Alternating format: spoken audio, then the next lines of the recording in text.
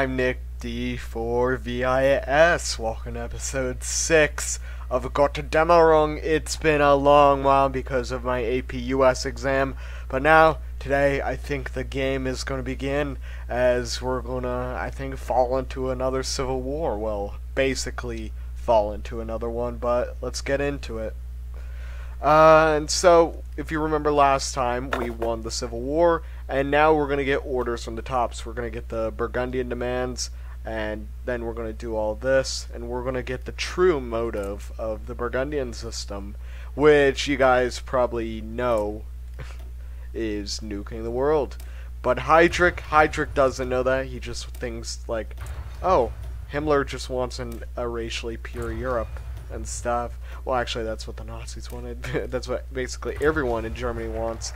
But it's more like Spartanist Europe.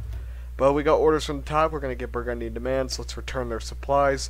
During the outbreak of the Bürgerkrieg, the Ordnungsamt funneled us a variety of vital military equipment to aid us in their grand struggle. Now the Reichsführer orders us to return these military supplies immediately, from the largest tanks to the smallest food rations. But we're going to get Burgundian demands.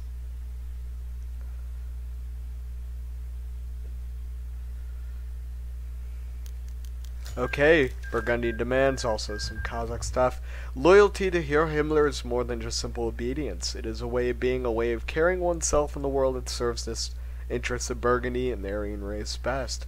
When Hero Himmler suggests we target dissident groups more strongly, we must reorient all structures of the state to utterly decimate traitors of the Reich. When the Burgundians send recommendations for the reformation of our state into her natural Aryan structure, we must begin radically restructuring immediately for the good of the Aryan race. Of course, when true orders come in, we must do more than immediately follow them. We must become disciplined. Our benefactor orders us for the good of our race, and our race is defined by discipline and order. No questions asked, no hesitation. There is no room for that, not in the service of Herr Himmler. We await the requests of Herr Himmler. Himmler may now make requests of us. It would be advisable to fulfill them. Okay, we return their supplies. Now let's refill the reserves. The Ordnungstadt's reserves have apparently been drained following their intense support for Heydrich during the Bürgerkrieg. Reichsführer Himmler has ordered us to send vast amounts of our supplies westward, including fuel. Furthermore, he requires high amounts of manpower for the Ordnungstadt, ranging from SS units to army engineers. These transfers will take place as soon as possible. But after that, we'll get our true motive. Okay, right as we got refilled the reserves, we have some things with Panzergrenadier Division Berserker, that's their name.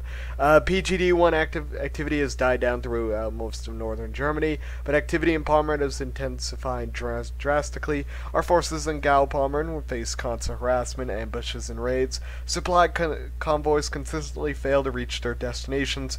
Patrols fail to report in, and our reconnaissance elements frequently go missing themselves. On the few occasions where our forces have brought PGD-1 to open battle, the outcome has proven no better. Despite being cut off from major sources of supply, they have supplemented their reserves by pillaging our own supplies and being conservative as possible. The result of open battle tends to be that our units suffer heavy casualties on initial contact, then hold position to await reinforcements. While doing so, PGD-1's forces slip away, making gains at our expense alone. The situation in Pommern has deteriorated to a point where we cannot be certain of the feasibility of continuing operations there. Civilian opposition to our authority remains high, in part due to positive public perceptions of PGD-1. Crackdowns did not work as anticipated. The populace believes that they are protected from us by PGD-1, which may not be an incorrect statement. Our position in Pommern is therefore extremely precarious. PGD-1 has free reign over the entire Gau and will doubtless make use of that advantage. Heydrich, perhaps the North cannot hold. But now, let's get our true motive.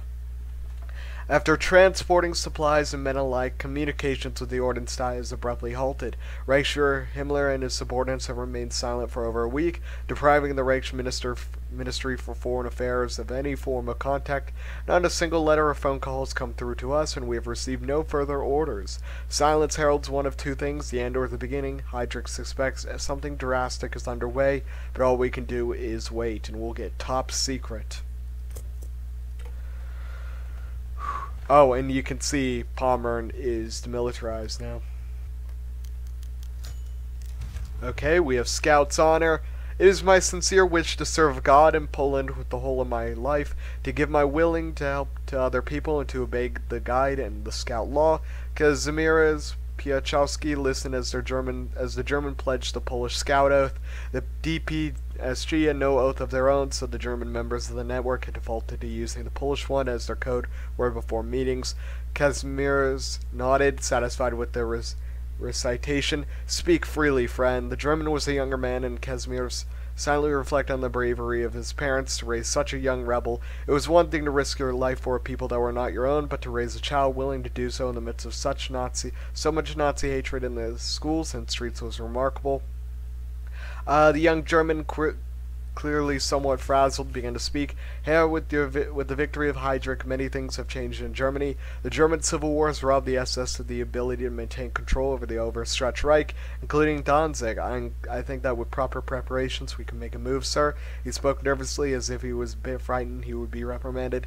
Kazimier's mind immediately began to race. He had friends in the Polish resistance, people he had known from his youth, and a few he had seen in the camps.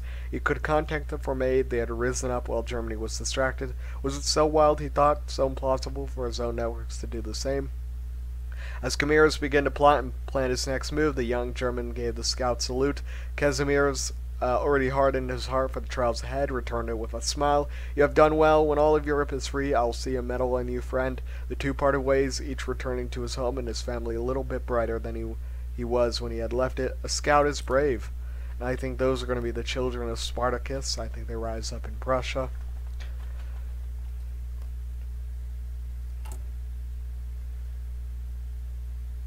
You can see the Einheitspact. Funnily enough, Burgundy is not in it.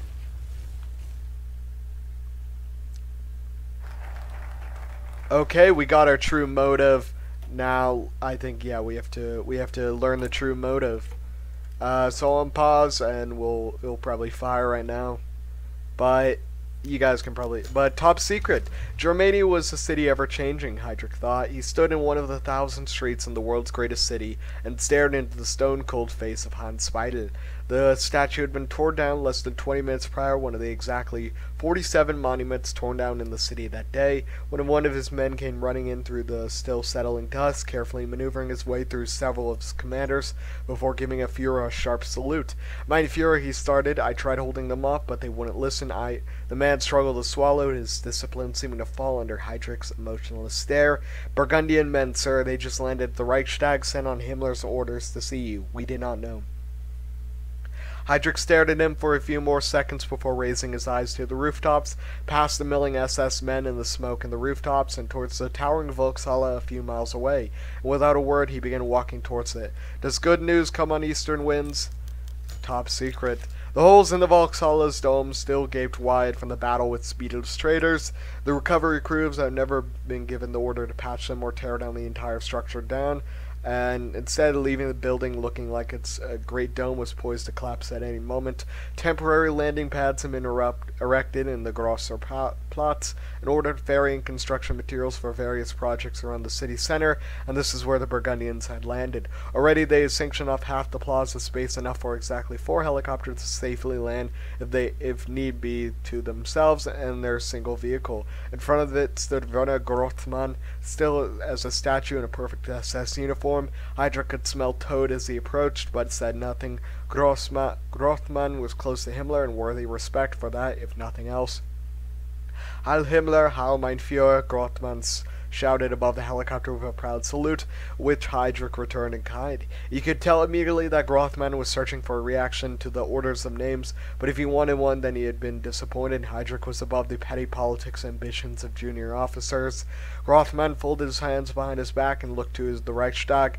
I've come to offer you my congratulations, mein Führer. Heil Himmler. Herr Himmler has decided that you are to be informed of several things, he said as his aide handed him a sealed red folder. Welcome to the inner circle. Heydrich nodded and reached for the folder, but frowned as Grothmann shook his head and hid it behind his back. I've been instructed to serve you while reading the plans, and to assist you in the next few days. A private place or a red letter. While the folder contained well over 100 pages, and while Grothmann's suitcase apparently held hundreds more, the most important part of the plan could have been summarized in a single sentence, and a show of German professionalism and the cold hearts of the SS it actually was, proudly typed out on the first page after one pushed aside the top-secret stamped cover: for the betterment of the Aryan race, for the future of the Reich, for the victory of the Übermensch over the degenerates, action must be taken to ensure the failures of the past cannot prevent the victories of the future. Heydrich supposed it was a flowery way as to say Himmler's plan was to end the world. Grothmann had not said a word after they had sat down in the dimly lit meeting room besides the order for his aide to hand Heydrich his briefcase. Instead, the man just sat and stared at Heydrich's face, blinking exactly 7 times every minute besides one where he only blinked 6, in order to see if the puppet Fuhrer reacted with horror or awe. Instead, he got nothing, most likely as he expected, the only noise in the room being the sound of pages shifting under Heydrich's hand. It was broken only when Heydrich looked up, the clock striking 4 hours past when they had sat down and closed the folder. When do we begin? For a better world. It was 7 hours later when Heydrich's day ended. 30 hours of observing demolition projects, construction projects, raids, negotiations, imprisonments, execution, rallies, musters, formations, planning sessions, and the endless fucking meetings. And after ordering his personal staff out, he was finally alone. He managed to take around 14 or 13 steps to even care more. When he retched on the floor, his good Spartanist dinner stained the carpet as he desperately tried to keep his breath, squeezing watering eyes shut as his throat burned from the acid. He was careful not to make too much noise even as he vomited, and especially as he stared at the mess on the floor. God forbid a maid's loose tongue land him against the wall while Grothmann shouts fire. When he finished tiling up the carpet and cleaned his uniform, he walked to the closest window and stared out from just behind the curtain to watch the helicopters fly in and out with their supplies. He forced his breathing, even forced himself to think analytically. He solved problems. It's what they did. It's what he had always done. When he'd nearly been homeless so many decades ago, when he'd been asked to find a solution to Europe's degenerate problem, when he'd been ordered to arrest his Fuhrer in the 50s, he found his way through things. It's what he did, damn it. But how was he ever going to stop Himmler? How would he save the world, degenerates and all? A time of action. And you could see the demands begin, the orders are coming in, there's no question of what the natural conclusion will be. Himmler, with all the resources of Western and Central Europe at his disposal, is committing all efforts towards this end goal, the complete annihilation and destruction of all non-Aryan, by extension of the world. For now, we must bid our time until we're ready to act. That means showing complete and absolute loyalty to Himmler. Failing to do so not only dooms us, it dooms the world. We must proceed with caution. The great game has begun. Reinhard Heydrich versus the black beast of all Paris himself, Heinrich Himmler. Okay, we got that. We'll get duck and cover. And then we should move on to the next part of our focus tree. Duck and cover, unbelievable. Heydrich ran his hands through his hair. Massive increases to the nuclear stockpiles, more investments into Burgundy. Most bizarre, most costly were the orders to create new bunker complexes throughout the nation. Before his very eyes, the plan was coming to fruition. Himmler was preparing for the beginning of the end. Heydrich stopped pacing and sat down in an otherwise empty office. Time was running out. A loud ding startled Heydrich. The clock in his office had struck 11.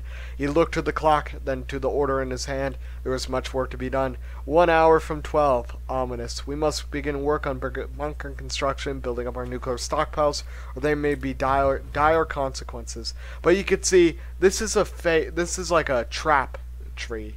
We're not going to be able to ever finish this, because we're not going to go along with Himmler's plans. So you guys can read this. But we'll just start this, and then we will descend into another civil war. It really doesn't matter.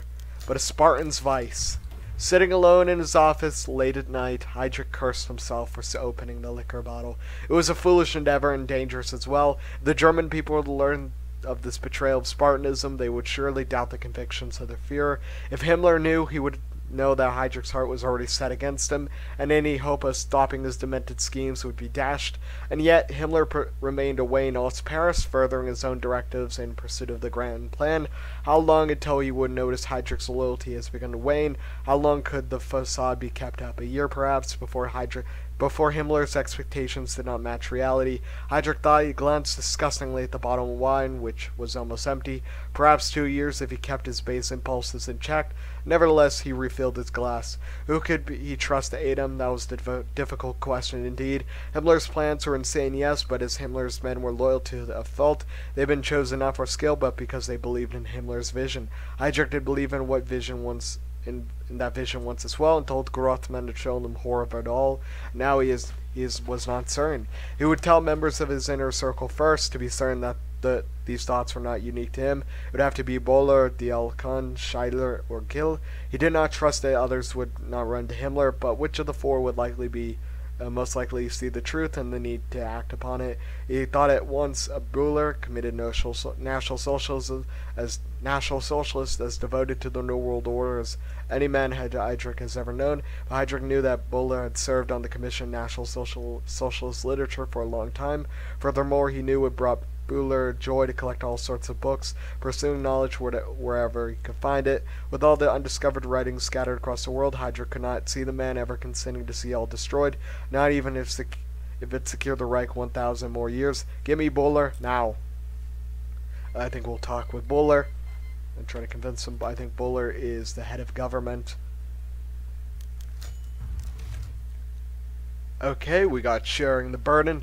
Böhler carefully examined the report, taking a great deal of time to read through it. More than once, Heydrich caught him rereading a particular page. The Führer's hand remained pressed against the handle of a desk drawer, where he had stowed a pistol away before arranging the meeting. If Böhler betrayed him, or if Böhler proved unable to do what was required of him, he would need to be disposed of immediately. Already, he was beginning to see what he thought might be signs of distress in Böhler's face. If he even gave a hint of reaction, then it was a mistake to have trusted him. Heydrich's thoughts again returned to the pistol. Anyone could ruin it all with a single word or glance at the pace. Stopping the plan had to come first, and if Böhler proved to be a hindrance, Heydrich had brought the weapon for a reason. Seemingly finished reading, Böhler looked up at Heydrich, his eyes wide and his brow creased in worry and confusion. Mein Führer, what is this document? He looked at Heydrich as if desperate to be assured it was all a lie or a joke.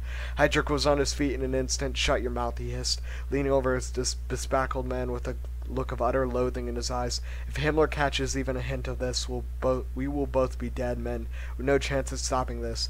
That is, if I do not have you shot first for some incompetence. This changes nothing for you. You will act, speak, and think as you normally do until such time as your Führer gives you orders to do so. Is that clear? Böhler took a moment to compose himself before nodding, yes, my Führer. Heydrich could see in his eyes that it was still a state of panic, but at the very least he was exercising some amount of self-restraint. You are dismissed. We'll talk more of this when you ever regain your wits. Heydrich turned to his seat, watching as Böhler exited, a blank expression on his face. Heydrich glanced at the drawer and opened and felt a pang of disgust with himself. He'd grown weak. Okay, we got informing the others. Böhler had gathered the others in Dielkan's office, where he expected few people would be lingering about. Any meeting in Heydrich's office risked an eavesdropping guard or some self-important official storming in to demand a meeting with the Führer. Himmler's dogs were becoming ever bolder, even as Heydrich subtly worked against him at every turn. Thankfully, Himmler was still unaware. Himmler has finally lost his mind, Scheidler proclaimed, looking up from Himmler's plan. Heydrich scowled. He had always been the least ideological of them, but the Führer had expected a bit more tact. Dielkan looked utterly shaken as well, though he kept his mouth shut. Among his ministers, only Gill fully maintained his composure, looking calmly to Heydrich for his next orders. Gentlemen, Böhler turned to the men who had just, whether they knew it or not, joined the small cabal of Germans still willing to resist Himmler. He spoke with the same cadence that the German generals had used before Operation Barbarossa. Your Führer needs your help against those who would see the Aryan race rendered decadent. This is a matter that requires utmost secrecy from each of you. The survival of the Reich will depend on it. Heydrich folded his hands up atop the desk. You should all be aware of what needs to be done. If we want to uphold the truth of National Socialism. With a nod from his Führer, Böhler began to hand each of his fellows an envelope. Heydrich kept speaking. You will find your instructions printed here. Follow them to the letter. If you have a question, read them again and set them alight when finished. Each man nodded, setting out to accomplish the tasks given. As Böhler waited for his own instructions, Heydrich felt something he had not in a long time. Heydrich felt in control. Okay, the last event we'll read before ending this episode, the armies of the Reich. Heydrich hoped that Gil's trust in these men was not misplaced. He felt uneasy around them. The SS military, of course, were men he knew well. Heydrich even respected some of them. Gil's contact in the here, however, seemed to make a mockery of National Socialism and especially Spartanism. Almost all were fat, and one had been so bold as to offer Heydrich a cigarette. Gil and Buller were doing most of the talking, something that the Fuhrer was thankful for. They spoke at length about how Himmler planned to bring ruin to the Reich and how Heydrich needed their help to save National Socialism. They did not mention anything about Himmler's true plan as Heydrich's request.